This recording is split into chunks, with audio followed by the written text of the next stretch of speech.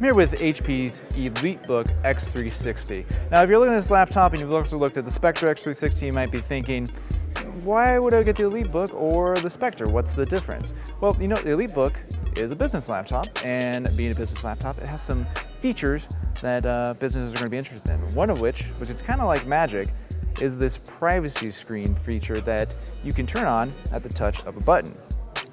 You press one button, and it goes into privacy screen mode. Now, I'm going to turn it to the side here. See, someone's trying to snoop on you a little bit. Trying to see what Bob's salary is. Now they can't. And again, this is just the press of a button. On and off, takes a second.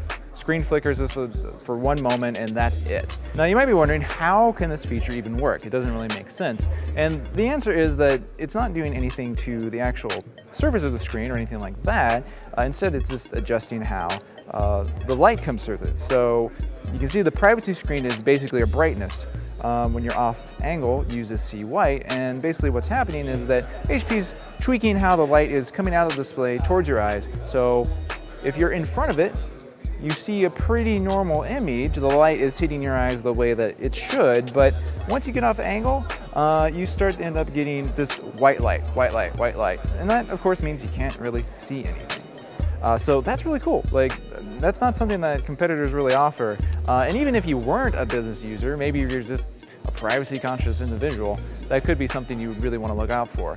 Otherwise, Elite Book does have a few more cool things, like you can get LTE coverage in it. So if you want to be super mobile, you want to be able to work anywhere, then this is going to be the laptop for you.